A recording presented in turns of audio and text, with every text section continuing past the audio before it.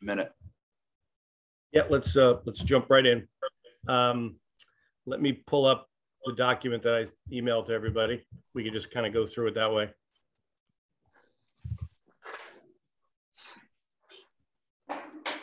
Can you guys see that? Yep. Let me just let Tom Carson in here.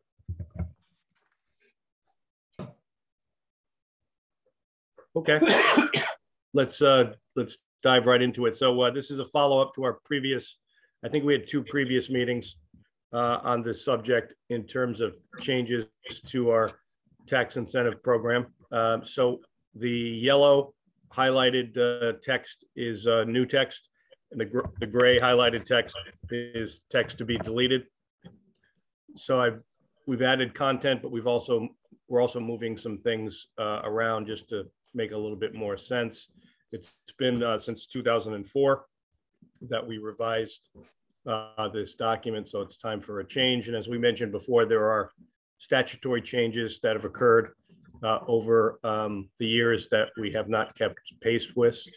So, and we talked previously about changing some of the policies as well. So, the first section 1, the purpose statement, just some minor changes. I moved some of the eligibility, the section in gray, down to the section below. It seemed to make more sense. And then we just made sure that we reference the appropriate Connecticut General Statutes 1265B and 1265H. So there's not a lot of changes to this. The only other thing that I did put in here, and I think it's important that, you know, our tax incentives are temporary, and the statutes use the term tax fixing. So we wanted to make sure that terminology got included in the purpose statement. Any comments or questions on that section?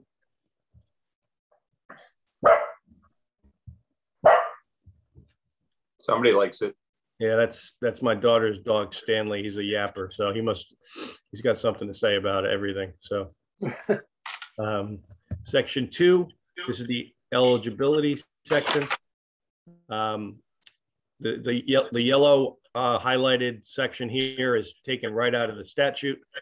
For some reason, the statutes talk about leasing airspace. So we haven't had that experience here, but nevertheless, I've incorporated the statutory language right out of the statute. And then I've deleted the section below, which is from our previous narrative about who's eligible in terms of ownership and lessees. So, and then the eligibility, the uses, the business types, once again, are taken right out of the statute. There were a few things that were added in the statutes. Hold on a second. I got to take care of that dog. Hold on.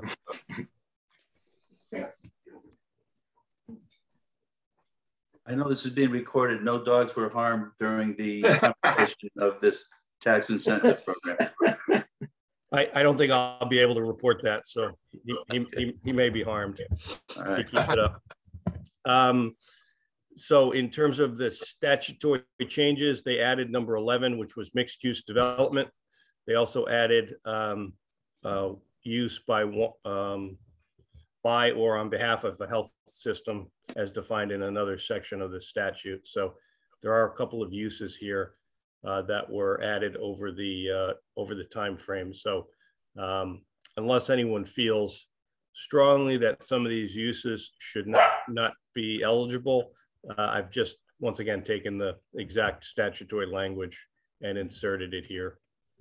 Hey, one quick question on item 3 under eligibility. You have consisting of 4 or more dwelling units. Is that pretty standard with other towns? The number 4, that's the statute. That's the statute again.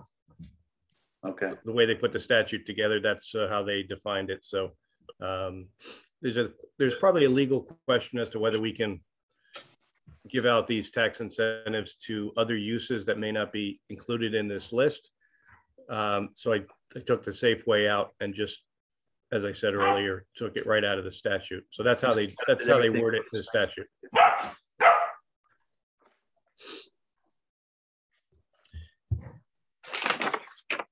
All right.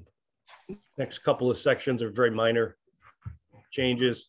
One thing I'm going to have to research is C. It says only a manufacturing facility or a wholesale and retail business can qualify under 12-65B. I'm not real sure if the term wholesale and retail business applies to a specific type of business or whether it's wholesale and retail as a separate use. So I'm going to have to make a note and see if I can find out what that actually means, because I'm not sure myself. Peter, one last thing on recreation facilities. I'm looking at my notes from the last conversation. We were talking about what was that defined as? Is that more defined in the statute, or is that still kind of overarching? I don't know what a recreation facility. I'm not sure I'm not sure myself what that recreational facility means, but I'll make a note to check that out.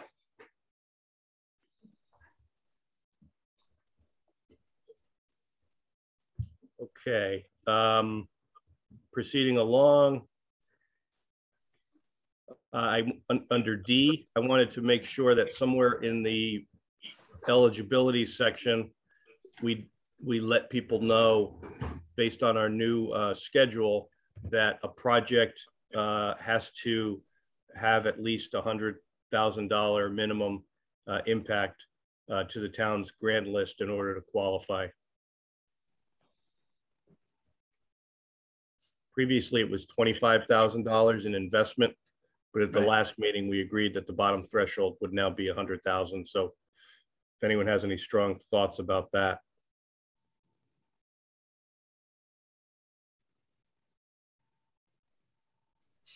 Okay, I'll move on to section 3. This is the new schedule for what the minimum investment assessed value increases would be. So this is a pretty important section to talk about. Let's see here. So, we've deleted some provisions. Once again, the gray area was previously included in an earlier section, so I felt it was appropriate to delete it from this section. And then we've basically added the language that previously the formula just talked about if you invested $25,000 worth of improvements, for example, you qualified. But really the way this tax incentive works, it's the increased and assessed value that really qualifies you. So this section is being rewritten to define that and explain that in more detail. So previously, you know, as I said earlier, you could make a certain value of improvements to your property and you would qualify, but now we're changing the formula so that it actually is based on what you do to increase the value of the property from an assessment point of view. So we're also putting language in here that has some flexibility. So that sort of second half of that first paragraph, the percentage of the abatement may vary from year to year based upon the project needs, provided that the average percentage abatement shall not exceed maximum average percentage of the entire term of the agreement. So this provides flexibility so that if a developer wants to front load the incentive, he can do that. Or if he wanted to, you know, average it out over a period of time, as long as over the entire term of the agreement, the total averages are the same. We allow the developer to negotiate with us as to how he wants to do those percentages. We didn't want to, we didn't think a one size fits all was really the way to go. So that is a significant change, Pete, on the total cost of the project versus the assessed value. Definitely, that's why I said at the beginning, this is a big change from how we presently operate. So under the old plan, if it was a 3 million plus project, it was either negotiable or up to 20% of the increased assessment. All right, so at least that's getting, yeah, that's significant. I'm without getting into the weeds, how does this compare with other towns, Pete? I mean, I know I don't want to copy everything, but if somebody's got to figure it out someplace else, how does this relate to other towns? Do you know? There are all the other towns are really all over the place. There's no consistency. The statutes used to actually include these specific formulas. Those formulas were taken out of the statutes probably 4 or 5 years ago. So they leave it up to the towns to determine how they want to manage their incentive program. So they've really kind of let it back to us as to how we want to do this. And at the last meeting, if you remember, I provided you with all of our historical approvals, how we've been doing this. And we tried to come up with a formula, a revised formula that to a certain extent tried to mimic what we've done historically. So rather than looking at other communities, we really kind of assessed how we've done business in the past. And we've tried to match that up to a certain extent and be reasonable about it. How would this, if we could just take an example of the Borden, Peter, and what we did for the Borden, how would that deal have been different? Because that project was obviously, that was based upon the size of the project, right? Not just right. The increase of the assessed value. Yep. So the Borden, I don't have the final numbers, but I seem to remember it was over it was more than a $20 million project. So it would be over the 15 million in this formula. And I don't know that the first couple of years were 100%. So it may have averaged out over the 6 years to be close to 50%. But I think it was maybe more like in the 50s. I can certainly when we finalize all of this, I can put a PowerPoint presentation that includes all the previous slides that we discussed. But I think this new formula is pretty consistent with what we've done, not just with the Borden, but with some other projects as well. Okay, I just didn't, without knowing, I don't remember the details. I know I can go back and look for them, but I'm just wondering, would this new structure be a windfall for them, or would it be significantly less, or would it be kind of on the money that we're just restructuring? I know the percentages here are increasing based on what we have, which might offset it. I just was curious, just on that one project, how that would have affected that one project, just because it's so recent. Yeah, I think what happened over the years is we did not pay that much attention to the actual schedule that we had in place. We negotiated with the developers, and but I think these numbers are right in the middle there. So okay. So the kind of one of the other important things is we kicked up the minimum qualifying amount from 25, as you can see at the bottom there, to 100,000. So anything below that would not qualify. I don't think that's really a big problem, but most projects, have invested and increased their assessed value, maybe even more than this. So I don't think it will create any ineligible projects, but it's just important to note we've kicked up the bottom level. Great. Okay, let's move on. General requirements. I did at the bottom include some language that we include something about distressed or abandoned properties as being an important criteria for us when we consider granting these agreements. Obviously, we've been focused on some of our distressed properties. So we wanted to make sure that was included in the criteria. It's funny, I had that circled as well. I'm wondering if, and I'm just talking out loud, is that, do we want to throw any more potential opportunities or sugar, if you will, on those particular projects where we've got a distressed or abandoned properties, or do we want to make people even more focused that there's maybe one other little nicety in this plan for distressed or abandoned properties? Again, I'm just talking out loud, but just to get people focused on it, that if they're looking at it, you know, like the conversation we had with AJ yesterday, you know, if there's anything else out there that we could do within reason to make people excited about. It seems like the biggest eyesores we've got from a developer perspective are abandoned or distressed properties. So I just throw that out there. Maybe it's a non-starter, but I just didn't know what you know, do we want to focus on a little bit more juice for those particular scenarios?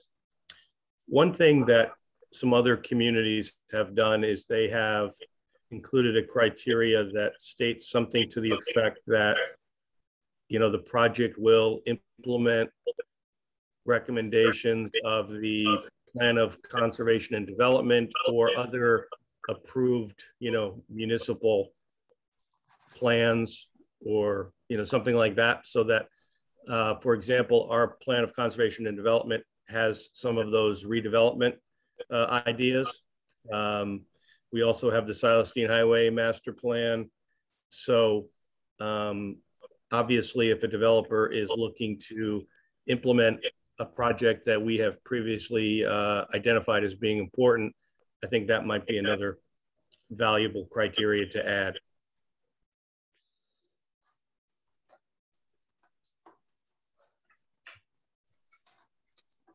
Okay. Cool.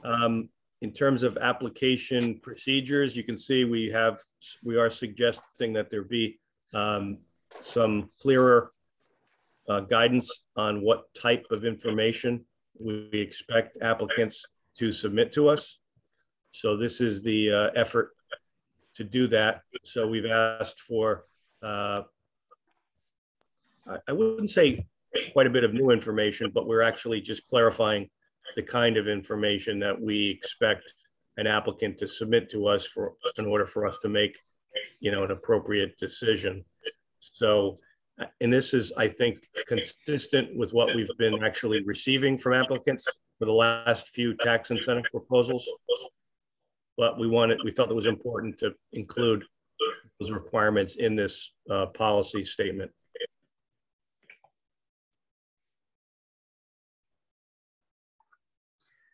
I think it's a great list. My question is, again, just going to the conversation we had yesterday regarding Weight Watchers, and they were kind of a would you if I could type of scenario, you know, looking for specific data. Will we still just have those casual conversations with those potential developers on what they could be available for, without filing all this stuff? Which I think is all important information to have, but how detailed would we get with somebody who was just still kind of kicking a tire on a property but was looking for incentive? I think you make a good point. In some of our other documents, we have established, you know, what they call a pre-application review process. So, which is, you know, what we do quite often with interested parties. So we'll sit down with them and say, okay, what are you thinking about doing? And, you know, going through a process of trying to, you know, we're not pre-approving them, but we're at least having a conversation about whether we think it's worth them putting together all of this information to submit. So we could add a pre-application provision in here that basically says we strongly encourage, you know, interested parties to meet with. It could be just town staff, or it could be the EDIC in general. So I think that's a good that would be a good addition, I think. Because I think all this stuff is absolutely critical to have. But if I would be for that type of pre-application process. I think that's a good policy that we've got currently before people go through all the P and Z hoops and SCORC and everything else. So if the group thinks that that's a plausible idea, then we should consider that, I think. Probably the question would be whether that pre-application would be with the Tax Incentive Program Review Committee, which includes people outside of the normal EDIC. So it's the town manager, the finance director, the assessor, the economic development manager, and then somebody from the EDIC, or should it be directly with the EDIC?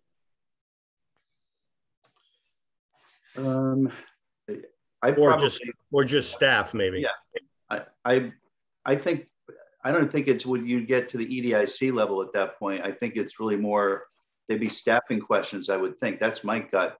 I mean, maybe somebody in the EDIC could still be part of that group, but I think a lot of those questions would really be more from a staff response than somebody from EDIC. That's my feeling. Okay. I think staff doing it would help because they also have access or knowledge on what the needs are going to be a design review committee and P&Z, so they can get that included before this thing even goes further, knowing whether we get accepted at that level too. Yeah, that's a good point, Tony. Okay. Moving on to the next section, I just simply added the fact that the applicant should attend the committee meeting, to present their request. That was not in there previously. Obviously, that makes, we have been doing that. We've had the developers come in and make the presentation. So I just simply added that language. The town council also, we've added this provision that they will hold a public hearing on all requests. That has been the practice. Let's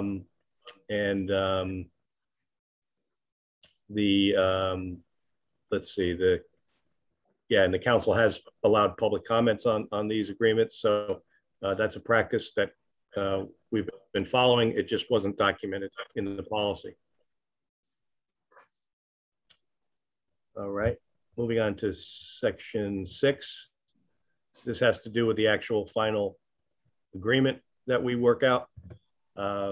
So once again, after the town council, and this was not in there either. So once the town council makes their decision, we're specifying the town attorney will draft a written agreement and we'll work with the applicant on that.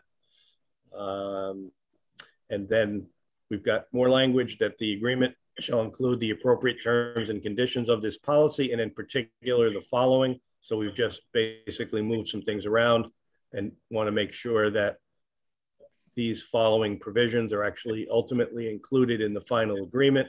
I didn't make a huge number of changes here, but we're just clarifying that the final agreement needs to include some of these about, being up to speed on taxes, and you can't sell the agreement without the town council's approval, and some of the things that are already in there, but just we've moved them into a new section. One question on item 5 on the second to the last line. Any and all delinquencies shall carry interest as if the taxes had not been deferred. Is there a specific interest rate that's filed as part of this? Is this out of a statute, or is that an interest rate? Is it? I'm not sure what interest rate do they use. Do you know? I don't know what that is. I don't know if it changes. Depending upon the specifics or whether it's a statutory thing. So I kind of left that detail out. Okay.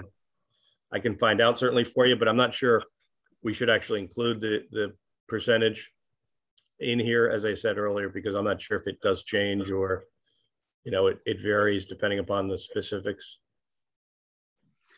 Sometimes they just do things because you're right, rates can change, but I mean, just throwing an example, 3 points over prime, or, yep, some type of a schedule. Right. But that was, it was more of a question, or I was more interested than anything else what that would be. Okay. We have had some recent experience with projects that have received the tax incentive in terms of but regarding questions of when the clock starts and things like that. So I've added some language in here to hopefully clarify some of those situations. The first one, number one of the tax deals was delayed because the planning and zoning decision was appealed. And so it was unclear as to when the clock actually started. So we've added some language to clarify that. We are deleting on number 3, delinquencies. Once again, I'm sorry, let me take care of this again. Hold on.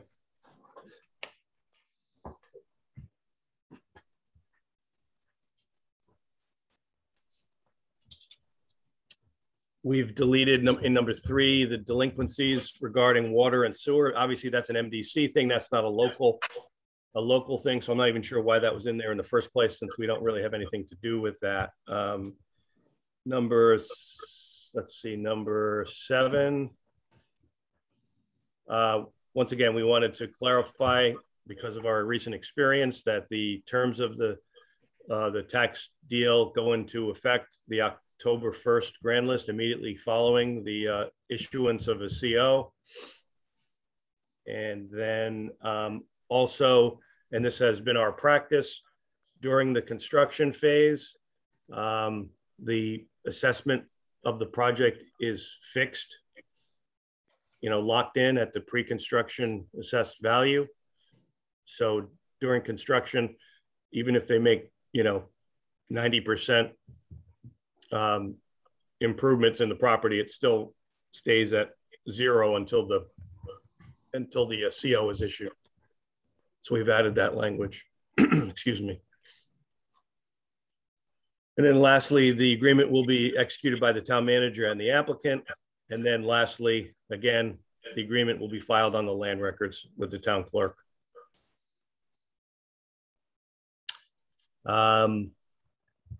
We're almost done here. At the end, a lot of the, without knowing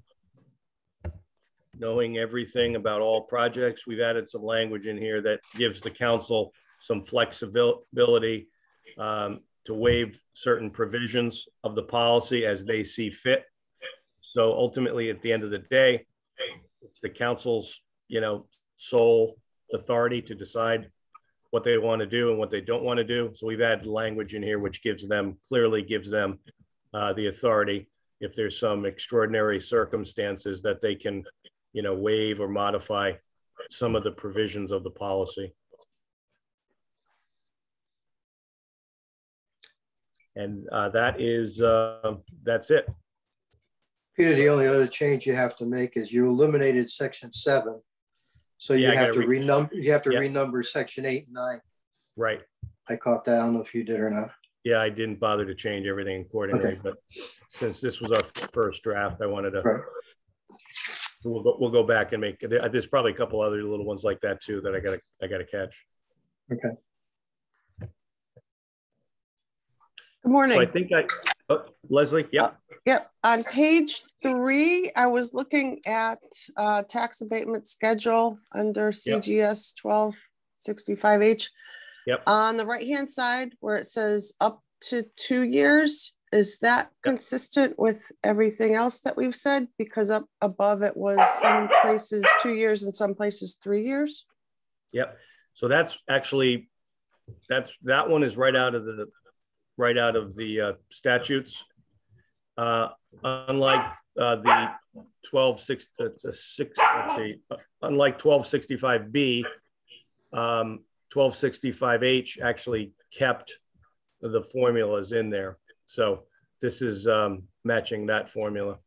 Okay. It's strange, but I will make a note and confirm that. Are you saying there's something in government is strange?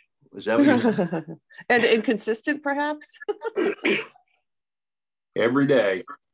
Mm-hmm.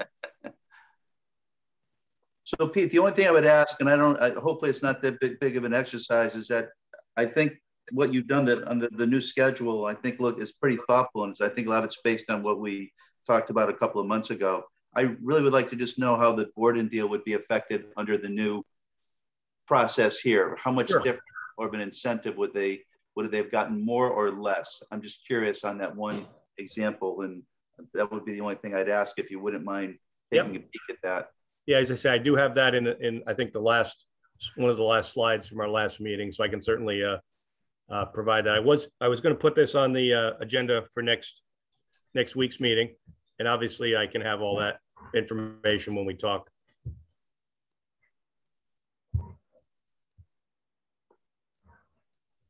I think it's pretty thoughtful, Pete. Anybody have more questions or concerns or pickups like Tony had on numbering? Obviously, you've had your coffee today, Tony. Still drinking it. Okay. Okay.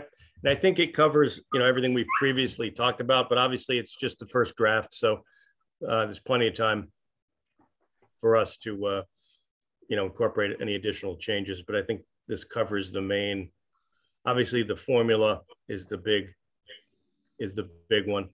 But once again, there's language in there that would allow the town council, to vary the schedule, or the schedule is a guideline. And so, but we wanted to have something, that actually ties back into what we've been doing historically. So we're not, bringing something in out of left field, and it gives the developers, more guidance as well. So when they come in with an application, it'll be based on our past practice. Got it.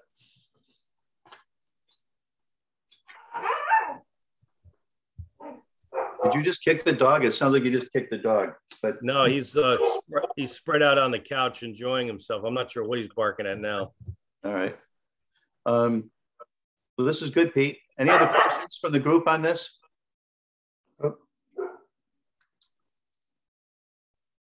I've got nothing else, Pete. Okay. Do you have anything else to add, sir? No, I will clean this up so that and distribute it with the packet for next week's meeting with a summary memo, just kind of highlighting the main changes, and then we'll discuss it at the meeting, and then see where this ends up going. Ultimately, this will go to council for their consideration. So we can talk about that at the next meeting in terms of timing and everything like that. So great. Good. Has the town manager reviewed this yet? He was given a copy. I haven't received any specific comments from him yet, but hopefully he'll have time to take it all in, and so that maybe at next Thursday's meeting we'll get some comments from him. Very good.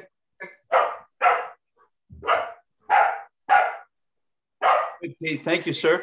Okay, guys. We'll thank you. Thanks for your time. We'll see you next week. Yep. All right. Okay. Good job, Pete.